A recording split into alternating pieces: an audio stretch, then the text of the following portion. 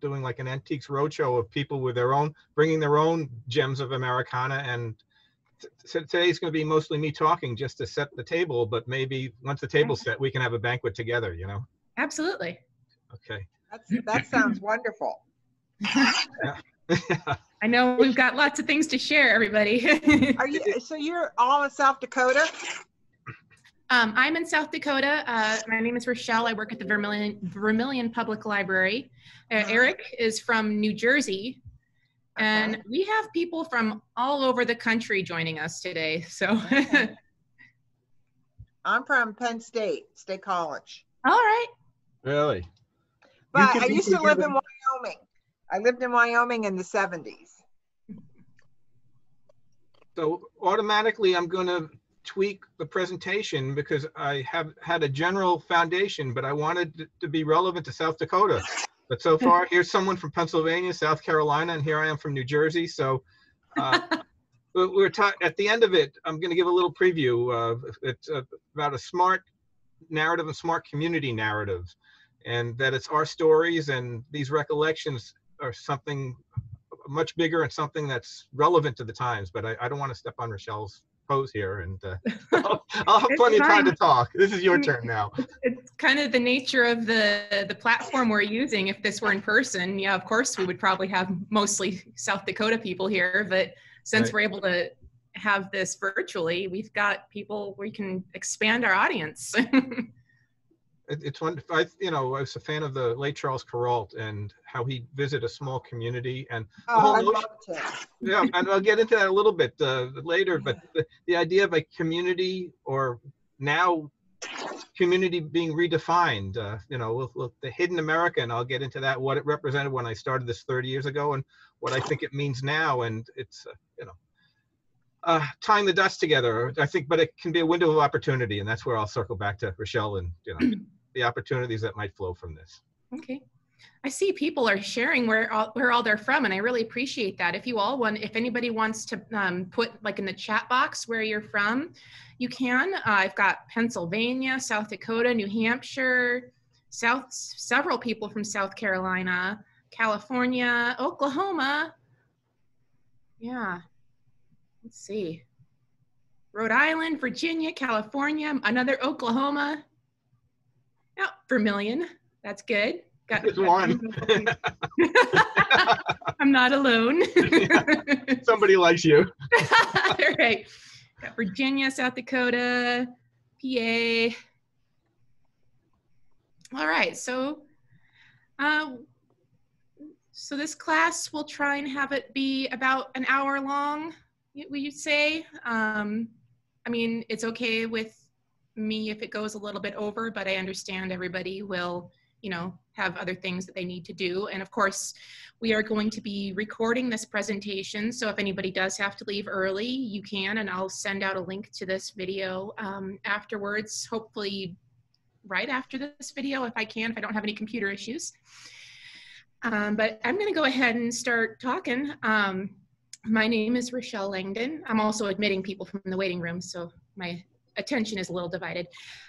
My name is Rochelle Langdon. I am here at the Vermilion Public Library in South Dakota. I'm in charge of adult programming. Some of you do know me, but a lot of you don't, because a lot of you are from very far away. And so today I have Eric Modell here, who does a series of presentations on journeys into Hidden America or other locations. And today he is gonna talk about the hidden gems of Americana. And I'm going to go ahead and mute everyone but myself. I'm sorry, Eric, I accidentally muted you, but if you want to unmute yourself. Everybody, I would like to remain muted while we're doing the presentation so that we don't have any background noise interacting with and interrupting anything. If we have time, we might be able to have time for people to share stories, but otherwise we might just have to do another one of these in order to have people talk and just share stories, like Eric said earlier, do a Antiques Roadshow kind of program, if you will. So for now, I'm going to go ahead and hand it off to Eric. Eric, go ahead. Thank you, and thank you so much for putting this together. And thank you for your library and libraries on top of it. I was going to save this for the end, but especially during this time of this virtual world that we're living at, libraries have become a lifeline, and there's a lot there we're talking about of opportunities there. You're not about books anymore, but you're truly a resource center and a way of making community within a community, but beyond. So thank you for that. And thank you everyone for coming. Couple of things. I come from near New York City. I'm apt when I'm enthused to talk too rapidly, and I have a whole bunch of slides and not a lot of time, so my apologies in advance. If I'm going quickly, it's because I'm trying to set the table for the opportunity to not have me just talk, but have us all have conversations together. One other preliminary thing, and I'll get more into it in a bit. Hidden America, I started some 35 years ago. I've done a syndicated column, books, radio features, and the like, and then online services. And at that time, it was Hidden America in the Charles Kuralt sense, these gems of Americana that lie beyond the interstate. Without getting into politics in the world that we're in, because I'd like this to be a sanctuary from it, so to speak, what's hidden now, and I hope that we can tap into it, is I was watching Perry Como before on YouTube, and I loved him when I was a little kid. I used to have a Perry Como sweater, and I sat on a little stool like he did. And it brought back a flood of memories, not just the songs and my life for Perry Como, but the world was about. And there were conversations, there was a tone, and I'll tap into it in a little bit. And I have 3 kids. They're in their teens and their 20s, and the world they live in is a very different world than what we lived in. And I think that world and a lot from it is hidden right now. I'm not passing judgment whether one's better or worse. In fact, we do a troika of sessions, remembering a community. The second one is the good old days, then or now, and the third one is creating a vision for the future. So what's hidden is, and I hope to unveil a little bit and explore with you, is that tone that we're talking about, the tone of civility, the tone of respect. I'm from New Jersey, and we're the butt end of jokes very often. And talking to Rochelle, South Dakota has to defend itself all too often in the eyes of too many people. So, and I knew very little about South Dakota, and I don't know how much people know about New Jersey other than the stereotypical things that you hear in the national media. So, hoping this is an opportunity for us to explore together, to learn from one another. So, I'm presenting a lot of slides as a background. I hope we have time today, but if not, maybe we can have a part 2, the Antiques Roadshow, where we can share together. So, with that, having said, this is a virtual journey into Hidden America from a social distance. The tagline is Explorations of the Offbeat, Off the Beaten Path, Overlooked and Forgotten. And in the spirit of the late Charles Kuralt, I was drawn to open roads and what would lie beyond the bend and beyond the interstate. I was weaned in an era where, before there was GPS, there was our local Esso station, and I was the kid in the front seat next to my dad. The girls were in the back. I was on the front seat with the map. Even though my dad knew exactly where he was going, he would let me be armed with a road map. And it's about main streets, the imagery there, and one place was distinctive over another. This is not just in the countries, but in the city. This happens to be a street scene in Baltimore. The row houses that Baltimore is famous for, among other things. And this is a street in Maine.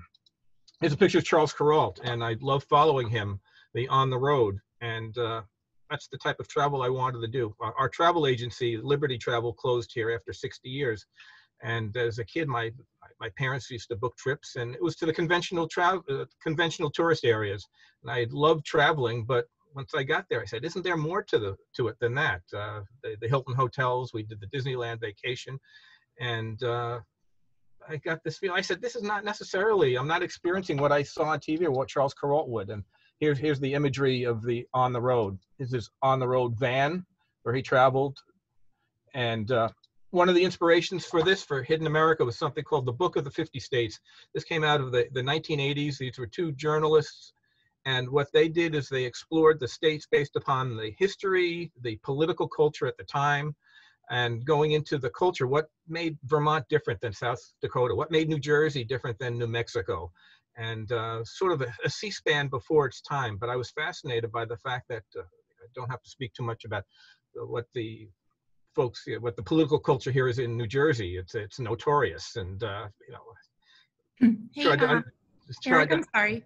yeah. I have somebody asking if you can, would you be able to make these photos bigger by putting them into, like maybe putting the PowerPoint into presentation mode, or is there a slideshow mode you can make these bigger in? Let me see if I can find it. Let's see. Would you click on Yeah, slideshow? slideshow. There it is, and Play from, there. Is oh, that better? sorry, started over, but sorry about that. There we go. Thank you. All righty. Here's the scenes of, and here's Charles Kuralt on the road, and here's the book that I was talking about, the Book of America Inside the 50 States, that distinguished one place from another and had me appreciate how diverse and how different places were in terms of culture, why one place was different than the other. We'd see that a bit when would be an election year in terms of electoral votes, and we would hear about Iowa and New Hampshire, but each state had its own culture and its secret sauce. I was also inspired by the WPA Guide to America, which comes out of the 1930s. And I'll get into a bit there. There's very little about South Dakota in both books, and I'm hoping to be able to learn as well as to present. But there's a paragraph I'll read to you a little later about South Dakota. There's a couple of the Depression era scenes. This is the American Island Park in South Dakota, and it was flooded to make way for a dam. More about the idiosyncrasies and the special gems that can be found in South Dakota. This is another book that inspired me. Our Towns, a 100,000-mile journey into the heart of America. The authors were James Fallows from the Atlantic magazine, and he's in semi-retirement. And he's a flyer, and what he did was he traveled in planes into small airports, and he and his wife would have a checklist of items that they would look for in terms of quality of life in a community. What made one community work as opposed to another one was perhaps trying to play catch up, from cafes to bookstores to public libraries were an important aspect there. What a good public library meant to the quality of life in a community. In addition to Charles Kuralt, I was a big fan of Lake Wobegon when it was on Garrison Keillor, A Prairie Home Companion, and he had a picture book that came out in search of Lake Wobegon, which was inspired by his radio monologues, and I think it was all imagery, the little town that time forgot, the decades cannot improve, and I was inspired by the scenes in that book, and hopefully we can come across that. On a personal level, I wanted to share with you some of the images in terms of my notion of Beyond the Road. This is what I grew up with. Before there was Sirius XM radio, and before there was Spotify, there was the AM radio. And in addition to being armed with the map, I was allowed to change the station. My family came out, made the great migration from New York City to 5 miles away in New Jersey. But to my mom, it was like moving from the East Coast to Wyoming.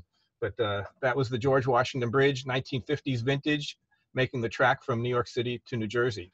This is the house I was born in. They moved in 1951, part of the post-World War II generation, the greatest generation. My mom passed away in 2017, and she lived in that house for some 66 years, and it was my job to clean it out.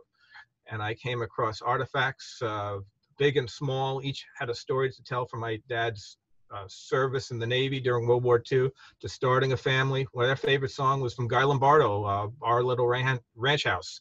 And that was their ranch house. So I grew up in our town.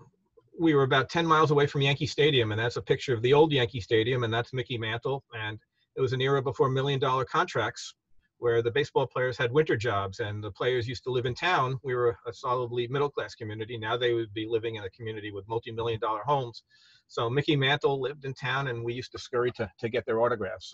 I mustered up the strength and courage to get an autograph, and I rang the doorbell, and no words would come out of my mouth. I was so starstruck by it. But we lived here, and it was about a bus ride away to New York City, 55 cents on the bus, but more locally, if we wanted to go to the movie, it was before the malls, and this was Hackensack, New Jersey, and had the Fox and the Oratani Theater. You could spend an afternoon going to a couple of local department stores. If you notice on the marquee there, it's Rock Hudson and Doris Day, Love or Come Back with Tony Randall, and other previews included The King and I and Carousel, so that was early 1960s. Then that was replaced by a shopping center. This is one of the earliest ones, the Garden State Mall. You can see the remnants of a J.C. Penney sign. Bamberger's was the regional department store, which was part of the Macy's chain. I was influenced, and I guess this is a segue in terms of personal history, but also collective. I was talking earlier about making community and how it's, I say, offbeat, off the beaten path, overlooked and forgotten. Perhaps overlooked is the fact now in our niche society with how many cable stations, 500 cable channels, and everyone with their own personalized music list. We don't have those as many shared experiences as we used to, and one can make a case in terms of the parallel worlds depending on one's political inclination. But this is a picture of the immigrants coming from Ellis Island, taking a look at at New York City, which lurks beyond.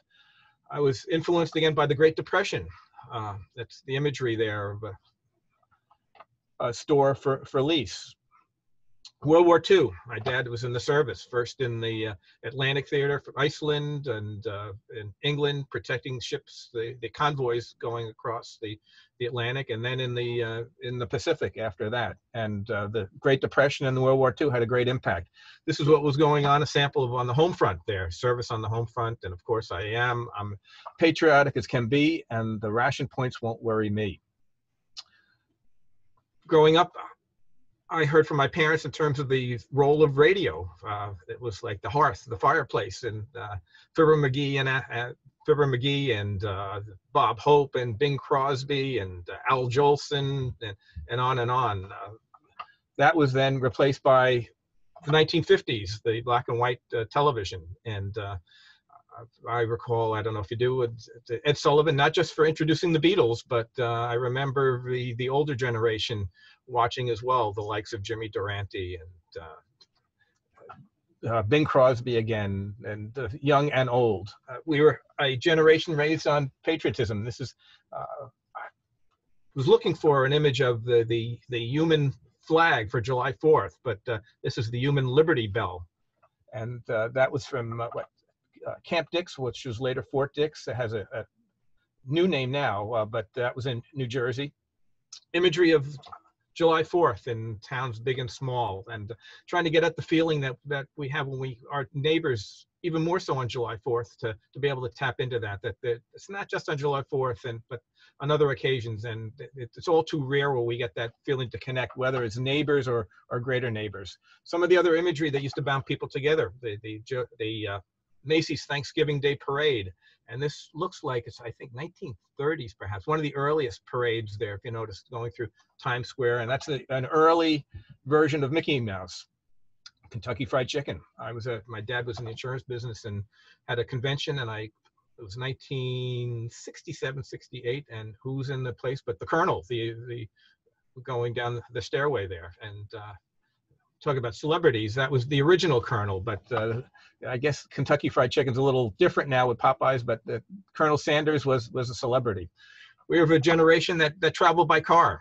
That's a 1940s car, but the back roads beyond the interstate, that was the name of the book. And I was influenced again, not just by the TV being located in the house, but the programming as well. And it was the Leave It to Beaver generation, along with Ozzie and Harriet and like Andy Griffith later on. And Andy Griffith was not just entertainment, but it introduced me to the appeal of the small town and rural values as well. Just the image of Andy and Opie going fishing. Got to tell you a story. I've been doing consultation work for communities, and one of the fascinating stories was BP, the oil company they first came into the U.S. here in the 1980s or 90s, and they wanted to become known as a hometown neighbor, but they had a British accent. And what they did was they went about sponsoring trout fishing derbies in small towns, and they tapped into that whole notion of Andy Griffith walking with Opie. They wanted to take advantage of that to say, look, we understand your values. We want to be part of your community. So that impacted them as well as it did me. Again, I grew up Dinah Shore. We used to sing about seeing the USA in your Chevrolet, and there is the Chevrolet convertible 1950s version with Golden Gate Bridge in the background. Along the highways before McDonald's was the Howard Johnson's with the 28 flavors. I met my wife, and one of her best recollections was the mint chocolate chip. So when we were driving, we'd look for, there were very few left at the time, but the remaining Howard Johnson's to see if we could find the mint chocolate chip ice cream. We had one of the earliest McDonald's. Notice the prices on the menu there. 15-cent hamburger, cheeseburger 19 cents, orangeade 10 cents. I mentioned to you the bus fare going into New York from here, 50 cents at the time. That bus now is about $7.25. Again, the shared imagery, George Washington.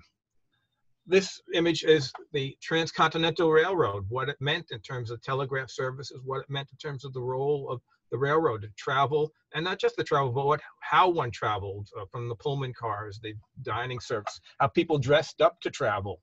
Again, the role of the radio, the national networks, whether it was NBC, it was the blue and red networks, or it was CBS, Edward R. Murrow, in terms of his World War II. Again, one of the ways bringing this together was the interstate highway system, the Eisenhower interstate highway system. There are pluses and minuses to it. Again, here's Walter Cronkite, the role of the evening news. No matter what our perspective was, we had a common narrative at the time to work off of, whether one liked it or didn't like it. And again, here's the interstate highway system. The counterpoint to that was, my kids enjoyed the movie Cars. Here's the main street that was bypassed by the interstate highway. And the song that really resonated with James Taylor singing, not long, but not so very long ago, the world was a different place. Yes, it was. You settled down, build a town, made it, you watched it grow. It was your town. Time goes by, time brings changes. You change too, nothing comes that you can't handle. You never see it coming when the world caves in on you. Your town, nothing you can do. Main Street isn't Main Street anymore. The lights don't shine as brightly as they shone before. To tell the truth, they don't shine at all. In our town, sun comes up every morning just like it's always done. You go to work, start the day, open up for business. It's never going to come. So the world goes by a million miles away. Main Street isn't Main Street anymore. No one seems to need us like they did before. It's hard to find a reason left to stay, but it's our town. Love it anyway. Come what it may, it's our town. And that's what I'm hoping to get at here. Here's the imagery now. In today's world, everyone is grouped into what they're thinking of, whether it's the red and blue on the right, whether it's about cats, or whether it's about basketball. And this is a hope to create that town square feeling. Book that inspired me was the Death and Life of Main Street, Small Towns in American Memory, Space, and Community. And that's what I'm hoping to get at in this discussion about the idea of memory, that space. Main Street is a space, but it's a state of mind, and the whole notion of what community means today. There's that roadmap we were talking about. Here's the book that I wrote, Beyond the Interstate, Discovering the Hidden America. It dealt with festivals and events, some stories about it, and trying to get beyond the headline and the event title to the soul of it. Here's some slides talking about the feel that I'm trying to get at. Before we had convenience stores, I guess that was an earlier version. You go with your bicycle, a couple of pennies, and you had the Coca-Cola machine, the 7-Up machine, and a place to get together. Some of the festivals around the country. This is the Fiddler's Festival in Metropolis, Illinois, the Superman Festival, and the town goes crazy off all of that theme. I hope the picture is big enough where you can see all the people dressed up with the Superman capes. This is Western Days. This one here is, let's see, the Bathtub Festival. This is people coming into town and racing in their bathtubs. This is Liberal, Kansas. This is Pancake Day. This is on Shrove Tuesday. They have a competition against a town in England, and it's done transatlantically. And you see, look at the crowd over there, but that's a tradition around Mardi Gras time in Kansas, and it provides a sense of place there. This is July 4th in a town in Indiana. They have the lawnmower races, and if that picture is big enough, you see them marching down Main Street with lawnmowers.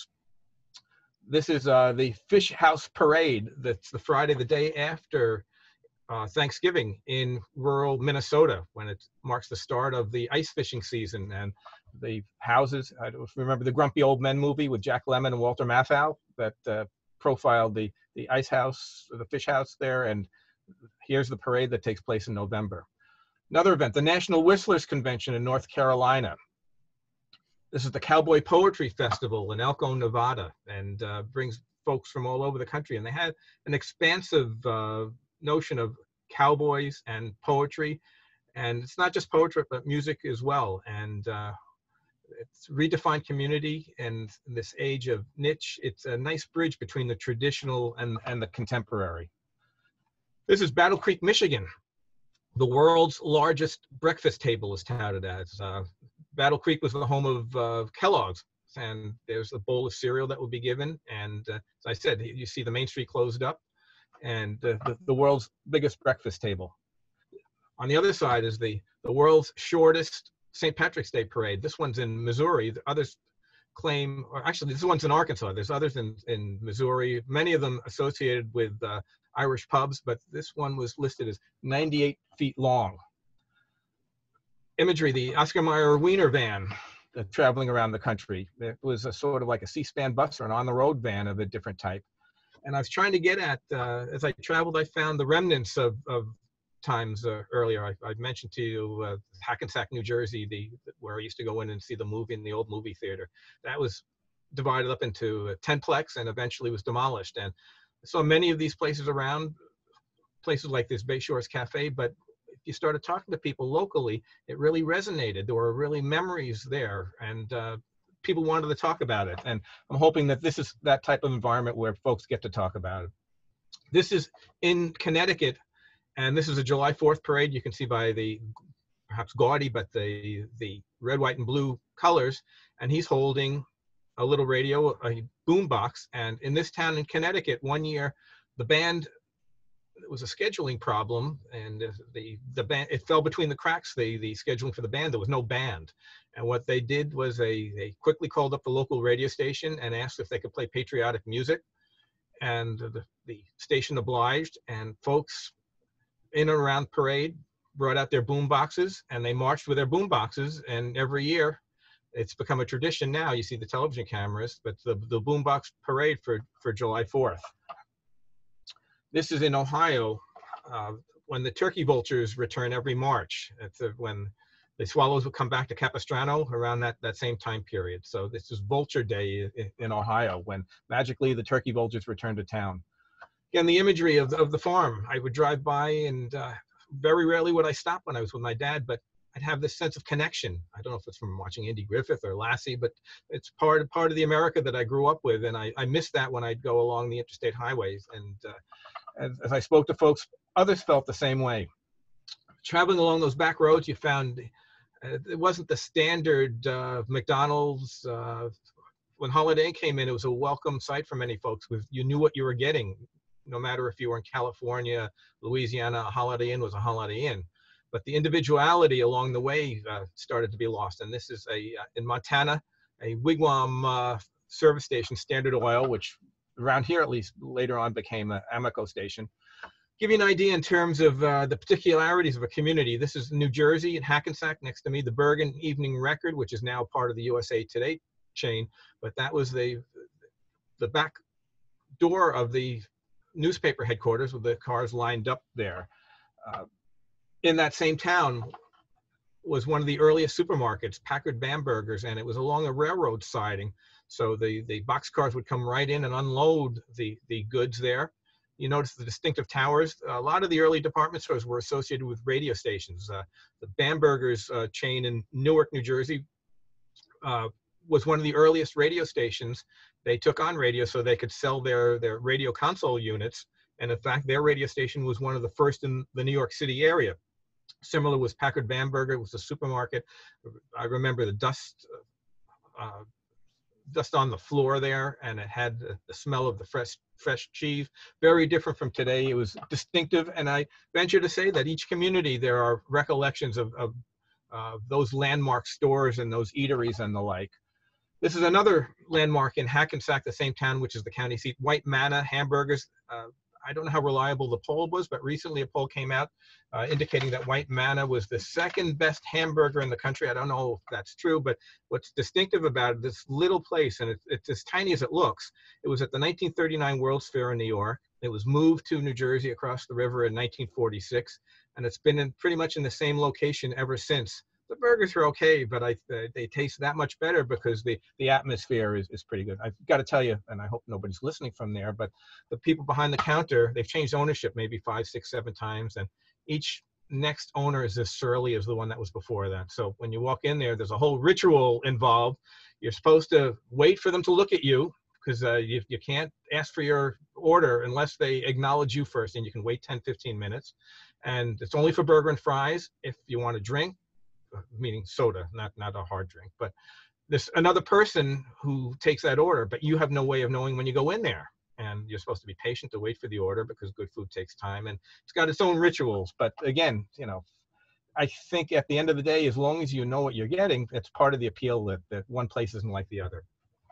Talking about earlier travel, my dad used to dress us up. If we traveled by plane, we used to get into the jacket and suit and tie, and we'd arrive at an airport 3 hours before the plane. That was even before the security measures of 9/11. But this is harkens back to an earlier era, the 707 Clipper. I think that's the 50s and early 60s. Unique places along the way. This is a bookstore off of I-84, just below the Massachusetts border, and it's called the Traveler Food and Books. Foods go okay. They have homey food from meatloaf to salads and everything in between. But what's interesting is they have shelves of books, and while you're eating, you can take a book off the shelf and read a book, and you're allowed to take 2 free books with you. You got to pay, you know, pennies or something for any additional books. And downstairs there are new books, not many, but it's a quirky, unique place, and those are the types of places that I look for along the road. Mentioning to you Oscar Mayer Wiener, inspired by the TV ad. There's the van.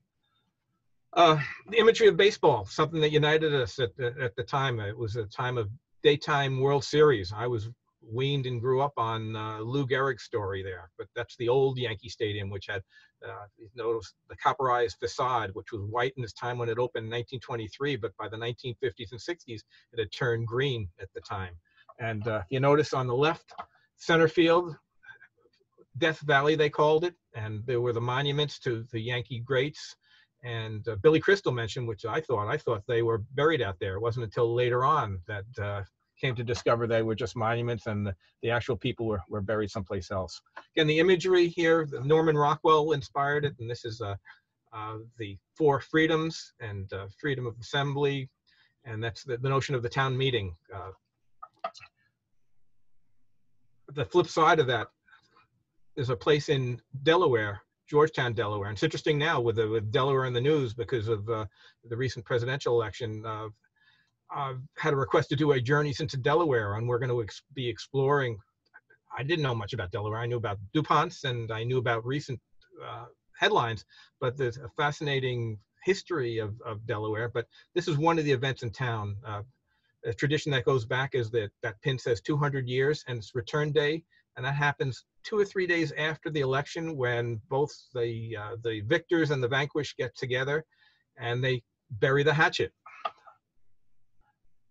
And I guess when I put this together, it was with Thanksgiving in mind, in the midst of COVID and everything else going on, that we're so isolated and divided in so many ways, that I wanted to be able to take inventory with you, whether today or in a future session, to mark what we're thankful for. Again, hopping around the country, this notion of Americana and off the beaten path that provides for a sense of place, what distinguishes one place from another. And this is Salem, Massachusetts. Look what they've done. They have an event called Haunted Happenings that takes place around Halloween. But any place you go, there's the image of the witch. That's on the side of a police car. Jamestown, New York, the home of Lucille Ball, and there's the statues there. This turned out to be the second take of the statue. The first one, in the eyes of too many, was grotesque, so they redid it and came up with another one. But here's Jamestown. Lucy used to visit there on occasion in summer, but she's remembered, and folks still make a pilgrimage to Jamestown, New York. This is a place in Michigan called Cops and Donuts, a long-time bakery in town, and it was starting to fail. It goes back maybe 20 years or so ago, and the local police, who would stop in every morning to get donuts, said, wait, we don't want this to fail, and they all chipped in, and they saved the bakery, and they helped rejuvenate it. And I guess I don't watch it much. Other parts of my family watch Food Network, but it's been profiled on Food Network and other places, and it's now called Cops and Donuts. But it saved the business, but it also saved that little main street as well. Another place, Waterloo, New York. Just like Good Barbecue, there's a dispute as to which is the capital of Memorial Day. There are different versions that came out of the Civil War in the South. This Waterloo says their birthplace of Memorial Day, their first event was in 1866. At the time, it was called Decoration Day because they decorated the grave sites and remembered those that were vanquished in war.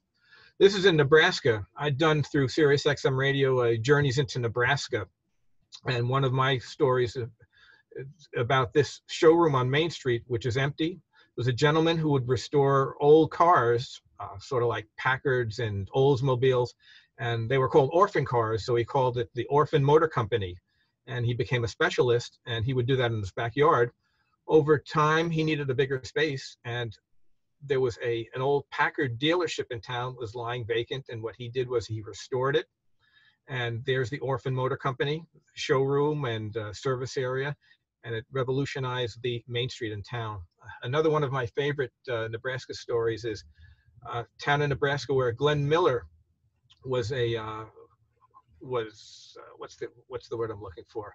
He was an apprentice in a local band before becoming Glenn Miller, and there was a ballroom in town, and the folks in that town have memorialized that. And the Glenn Miller Society, hearing our feature on Sirius XM Radio, we're in touch with the local folks, and again, talk about pilgrimages that take place. This town in Cambridge, Nebraska, I think it was, has become known as the one of the unofficial hometowns of Glenn Miller. This is in Oregon.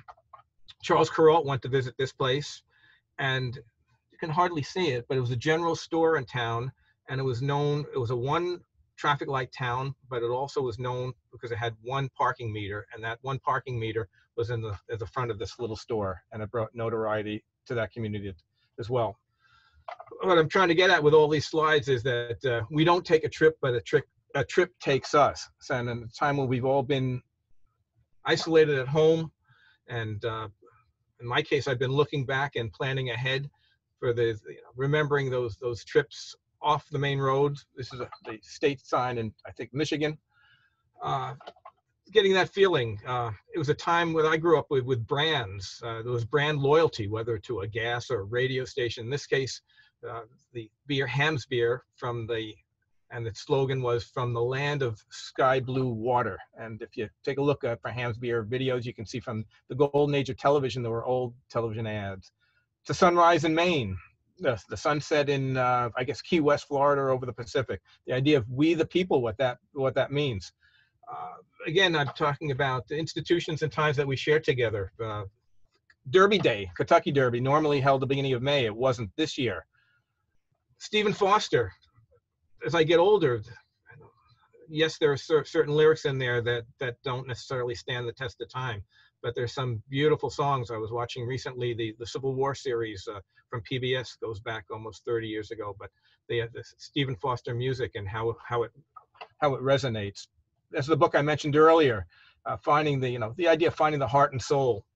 This is the Labor Day trek across the Mackinac Bridge in northern Michigan, by the peninsula. They closed down the bridge, and folks come from near and far to walk across the bridge together. It marks the end of summer. One of the songs that I recall from my folks was from that World War II period, "Dear Hearts and Gentle People." Bob Hope did a record recalling that era, and that was, after Thanks for the Memories, that was one of the songs that he recalled. The quirkiness of America. How do you like that as an abode there, a wintertime abode?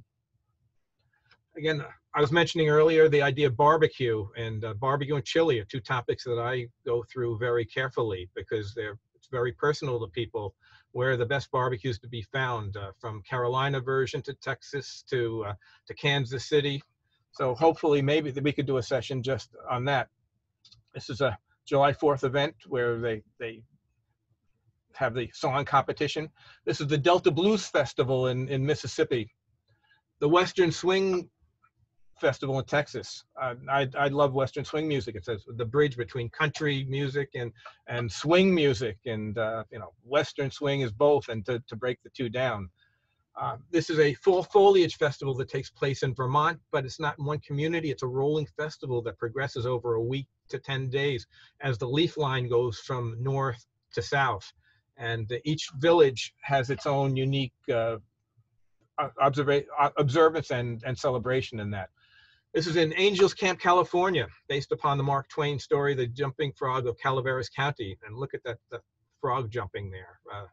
One of my other favorite events is on the Delmarva Peninsula in the east coast of Maryland, is the crab races that take place on Labor Day.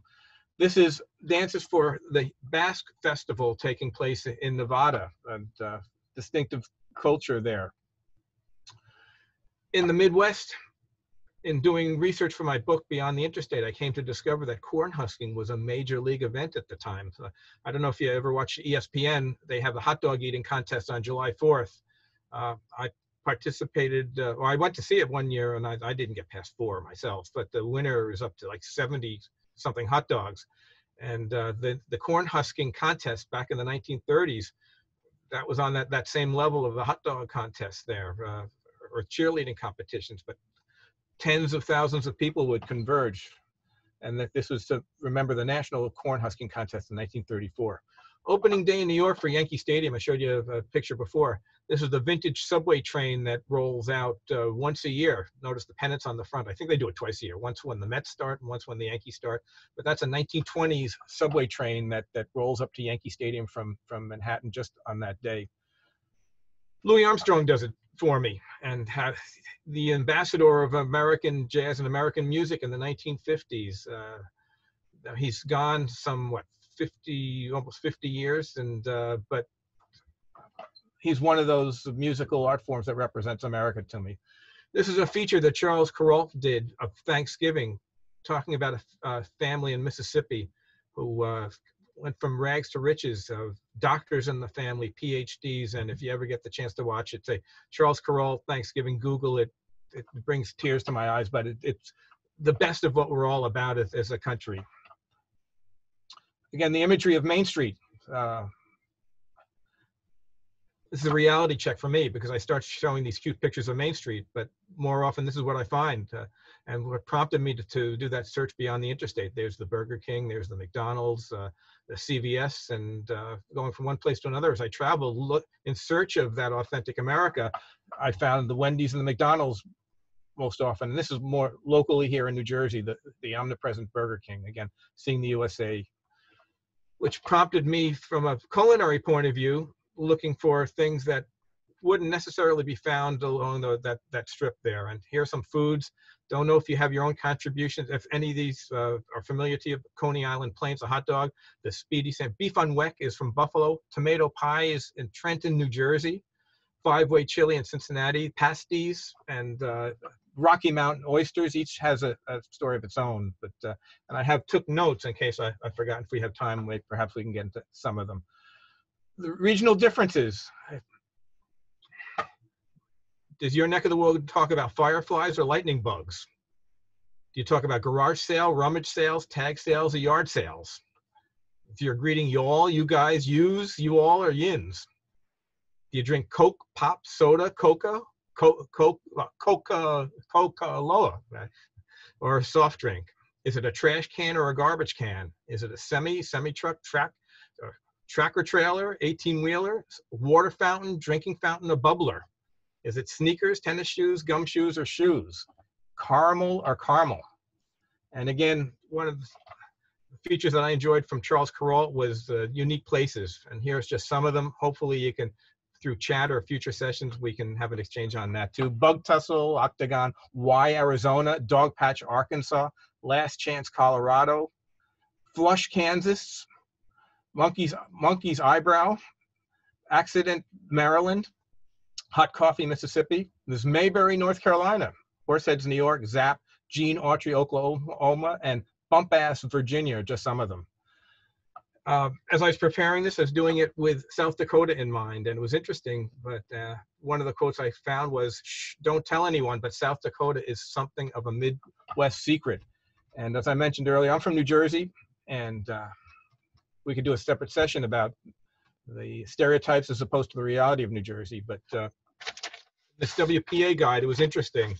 And if anybody's from South Dakota, maybe you can let me know in terms of the accuracy, but this is a quote in there. It says, "Throughout South Dakota, a stranger will notice in cities along the highways a human familiarity like that of a small village. On the streets, the resident speaks to nearly everyone.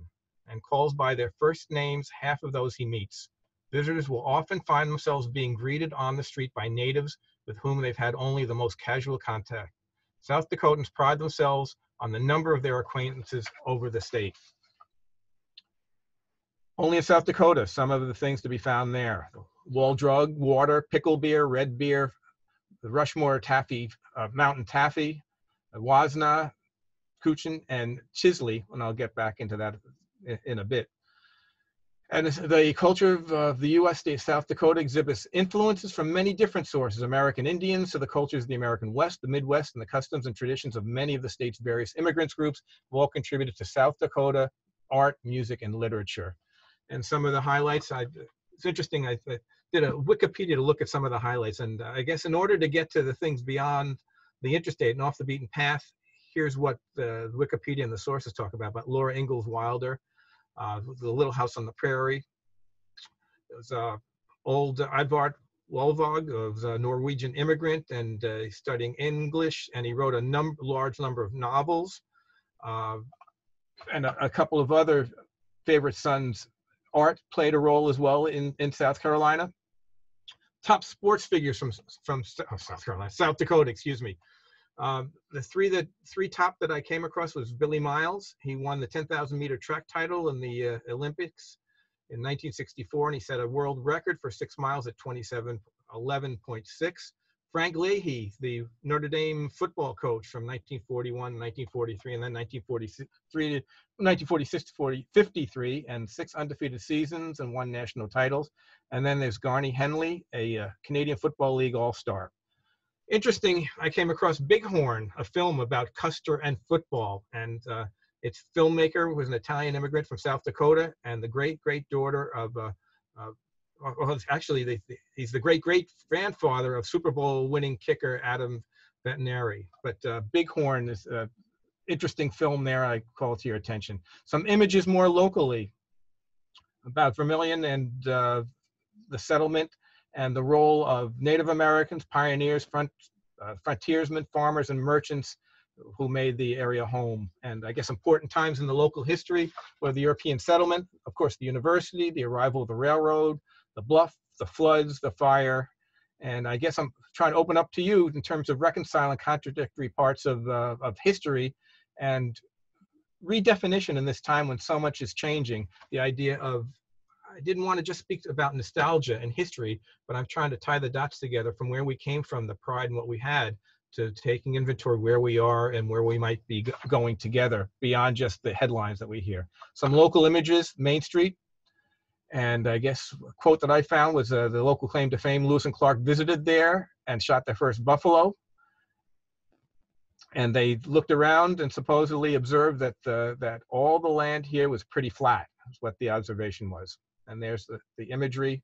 There's the university.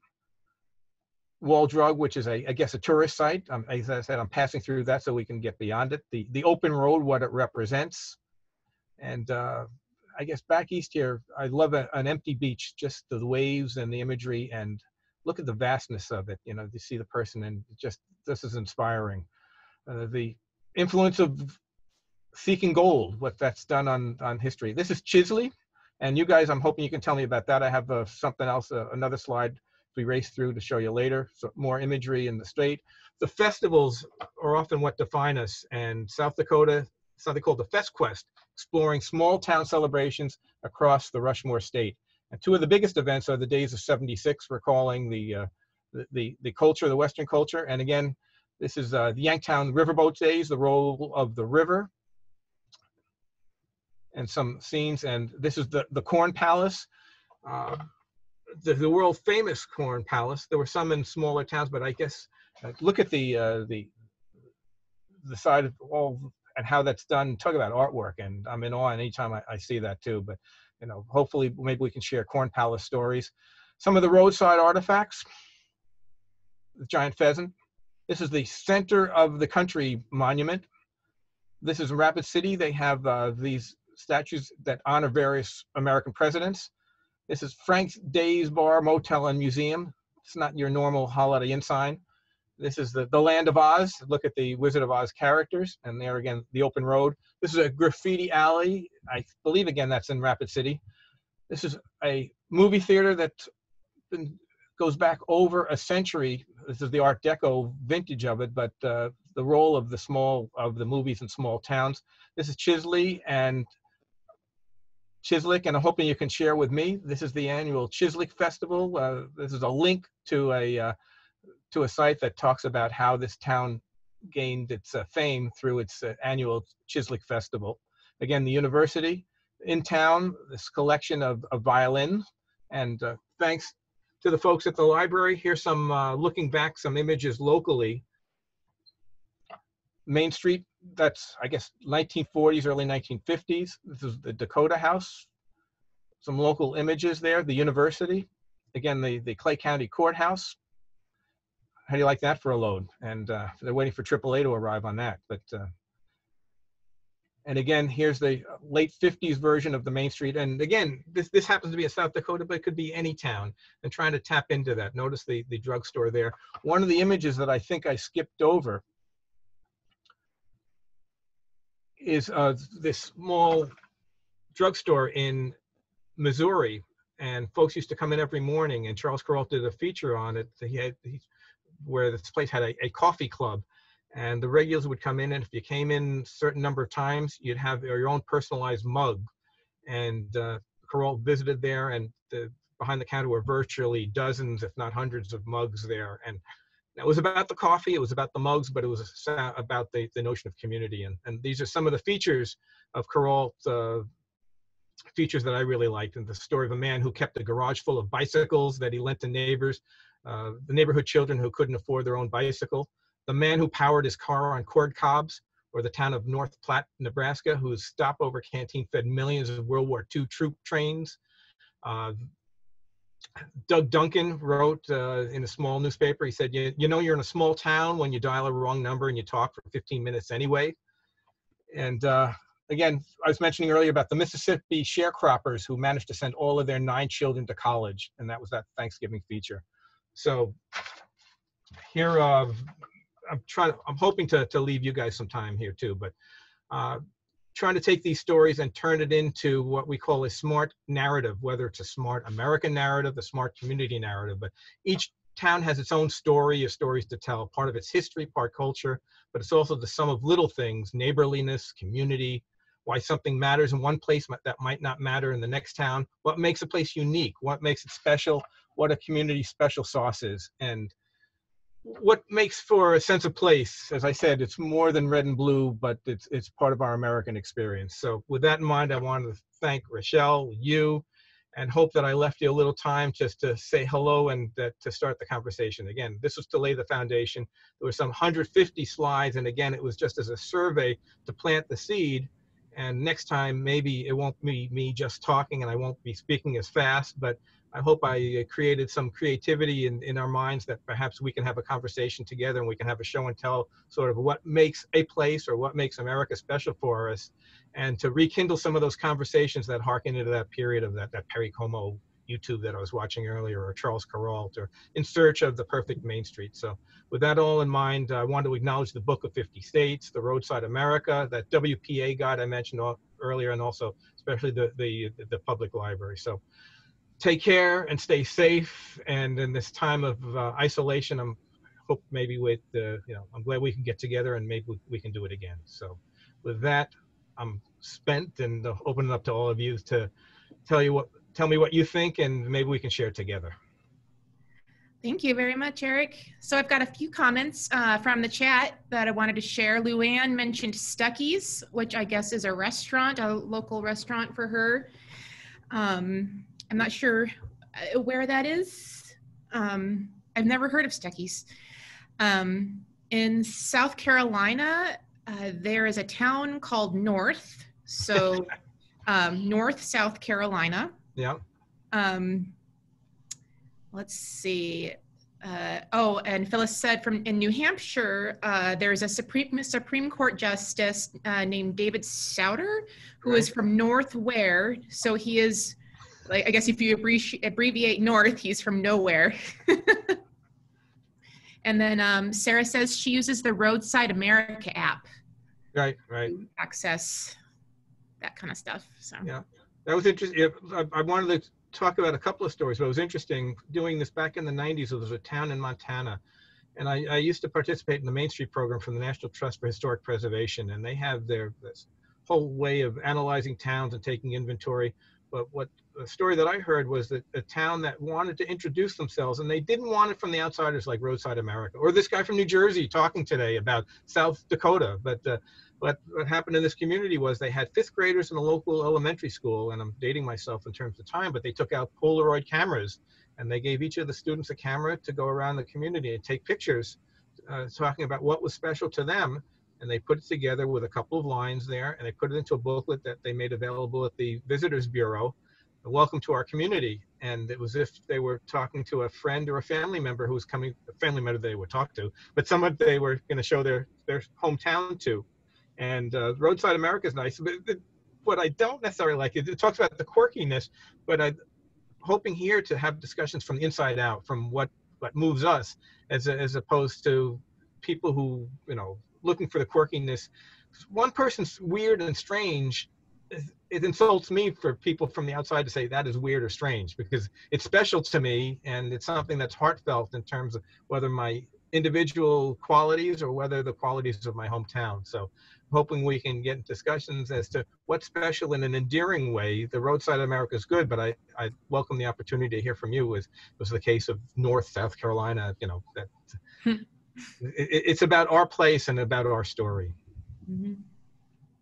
We're talking about Stuckey's Hot Shops is another one that was along the highways along with Howard Johnson's. It's interesting here in New Jersey, we're getting our second Krispy Kreme, and it'll be interesting to know because that was rooted in the South. We have a lot of Dunkin' Donuts and Starbucks, and the whole demographics are very different between Dunkin' Donuts and Starbucks. And it'll be interesting to see where Krispy Kreme occupies in terms of donut preferences and just in terms of people grabbing coffees and in that whole pecking order of just where it lands. So, but and one other place that I don't know if anybody's ever heard of the Triple X restaurant in Lafayette, Indiana, but the X doesn't stand for X-rated, but it's a place that serves burgers and root beer. I think it's in Lafayette, but the home of Purdue University. It's a college town, and special burgers, but it held just as White Manna did for me, the local burgers. There are those Triple X restaurants, and hopefully maybe we can bring that together. When I travel, I like to get off the highway and find those little places that, whether diners or coffee shops or greasy spoons, that you can get local conversations, local specialties. The case in South Carolina, we stop off, we can get this fried okra, and it's just a tremendous meal. We look forward to driving to Florida, not for the Florida part, but being able to stop in South Carolina. Right. Let's see. Linda says they have a Stuckey's in Wilmington, Illinois. Yeah. And Luann had said Stuckey's was one of the first restaurants, road stops across several states. Yeah. Again, I mean, I've never personally heard of it. I've been in Washington State and Southern California and South Dakota. Those are the places I've lived, and it's interesting, those things that are very much staples to people, in their parts of the country that just are, in this case, unheard of to other people from other places. And Stuckey's, like the Hot Shops and the Howard Johnsons, they were along the toll roads back east. And they were limited access roads. So unlike the beyond the interstate, where you had, the problem was, you could go miles without a gas station or a restaurant, and God forbid your car broke down in age before AAA.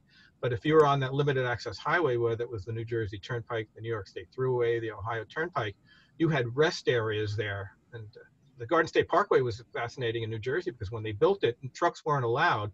And we had people, my grandparents, that would take a Sunday ride just to go on the Garden State Parkway, and they had picnic areas where you would bring a picnic basket and you get dressed up to take a ride in the car, and then you take out your picnic basket and have a picnic on the Garden State, not on the rest stop, not on the highway, but on the rest the rest stop, the picnic area on the Garden State Parkway. But Stuckey's and Hot Shops and Howard Johnson's took on a mythical role. They were the pre-McDonald's McDonald's, so to speak, because they were limited access highways. It was considered progress part of the motor age, And too many of us, I was driving to Baltimore, to Maryland not too long ago, and I remember when my dad's car broke down and we were stuck at an Esso station for 12 hours. So you'll have mixed memories of Stuckey's and the Esso station. Right. Anyway, so hopefully we can get at some of that. But that's why it resonated, because it was special in terms of innovation, but it was limited access. It wasn't everywhere at that time. Right. I've got a comment from Lynn who says Boalsburg in Center County, Pennsylvania lays claim to being the birthplace of Decoration Now Memorial Day. There we go. As three ladies decorated the graves of Union soldiers in the Boalsburg Cemetery on October 1864, and there has been the laying of flowers there every Memorial Day since. The story is documented in the 14th Pennsylvania Vols volumes. Regimental history first published in 1904. Today it is an annual Memorial Day weekend celebration. Yeah, there it is. So, I mean, there are certain topics that you just throw out there without passing judgment. One is best barbecue. Another one is best chili. Another one is the origins of Memorial Day. And even it goes down to the groundhog capital, Punxsutawney, Pennsylvania, but there's others in Wisconsin and other locations around the country that lay claim that they're the capital. We could do a session on capitals of and see how many different places claim that. Right. Yep. Okay, so it's 1 o'clock now. We should probably start wrapping up. We have one more comment. Someone says should stop at Stuckey's for their pecan logs. So if you are ever near a Stuckey's, we have a recommendation for their pecan logs. Planting a seed before we go. We're planting a seed for perhaps a future session. We're talking about Wall Drugs as a tourist destination. There's a place south of the border, which is in back east, South Carolina. And if you're driving on I-95, you see virtually hundreds of miles away billboards starting to tout south of the border. And I'm still trying to determine whether the billboards fulfill the billing in advance there, that when you actually get there, whether you're fulfilled by the actual being there or whether you build up such anticipation about the idea of being there. But wonder if there are other similar types of places. And there are smaller amusement parks, and that would be fascinating too if anybody wants to weigh in, if people want to do this in the future. But they're pre-Disney, and how Disneyland took aspects from these various amusement parks and what life was like, whether it was Coney Island in New York, Coney Island in Ohio, or the local versions were very often at the end of trolley lines, because the trolley lines were owned by electric companies, and they wanted you to take their trolleys out there, and they would light up the amusement parks with all sorts of neon lights and to make an experience. But lots of seeds to be planted. I hope that you had an enjoyable time. Again, thank you for allowing us to get together. I'm hoping this is the foundation for making community and sharing together our passions. And again, everyone stay safe, and Merry Christmas, Happy New Year, and stay well. All right. Thank you very much, Eric. And thank you everyone else for attending. And we'll see you later. Bye-bye. Thank you.